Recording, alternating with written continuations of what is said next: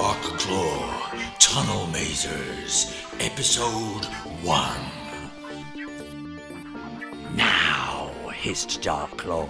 The dark moon control room sprang to life. Lights flashed, screens lit up. Somewhere on the secret space station, an awesome weapon prepared to fire.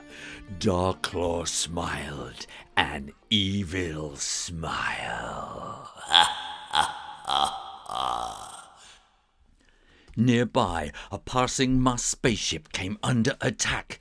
"Help! Our Nosar circuits have blown!" screamed the Muss captain. "The ship is out of control!"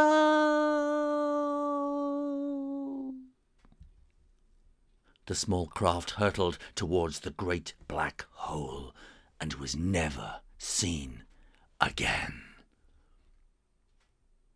There is nothing in the known universe that stinks like Gorgonzola.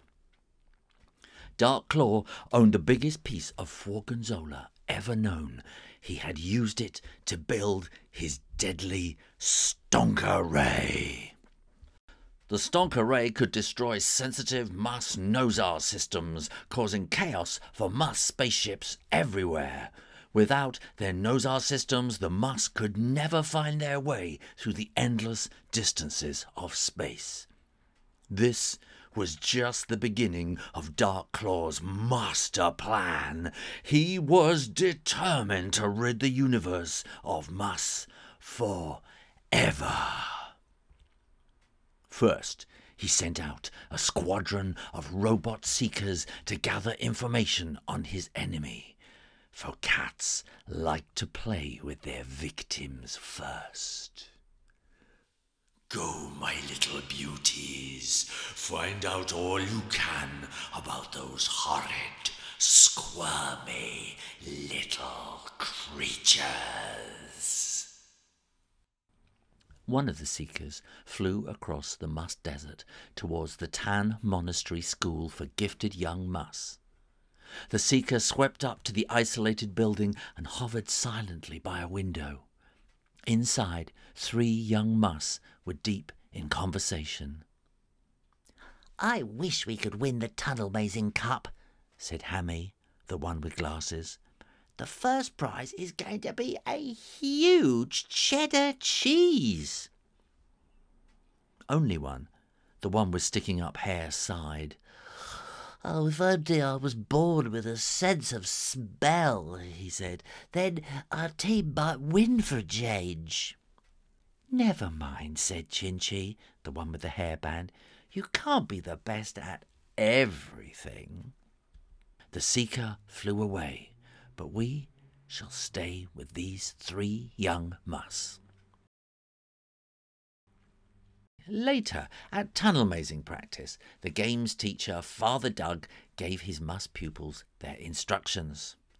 "Now, there are 2 ways out today," he explained. "One exit has a cheddar cheese smell, and the other smells of red Leicester. These smells are very similar. It'll be tricky, but good practice for the finals at the end of term. The first team to come out at the cheddar cheese hole wins." Hammee squeaked. "Oh, can we eat it if we win, sir?" "We'll see," Father Doug smiled. Hammee was always hungry. 30 young Muss poured into the dark tunnels. Sniffing like mad, they searched for the cheesy smells that would lead them to the right exit. "Phew!" someone called out in the darkness. "I can smell Tansy's feet." Our trio made a good team. Chinchee was an excellent smeller, Hammee could find food 100 miles away, and Onlee One had a razor-sharp photographic memory. Along the way, he drew a map of all the tunnels in his head. If only he could smell as well, he'd be the world champion. "There it is," said Onlee One. "Quick!" He spotted the faint glow of light from the exit. They scrambled out of the hole, but Amber's team had beaten them to it. They were already outside.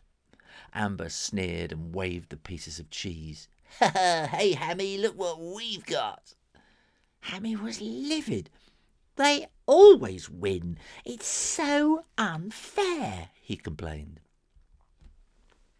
Only One's keen eyes spotted something in the far distance. What is that? He called out. It was a while before the others saw what he was pointing at. A long black car swept down the desert road towards them. It must be someone really important, said Onlee One, or someone really famous. The car cruised through the school gates and parked out of sight. Who could it be? Find out in the next exciting instalment of Dark Claw. Click to see the next exciting episode or find out more about Dark Claw and learn how to draw the characters and amazing cat and Muss spaceships. Please like this video and make sure you are subscribed to the Storytime channel so you know when new stories are available. Why not tell your friends on Facebook, Twitter and Google Plus about this channel and keep coming back for more. See you next time.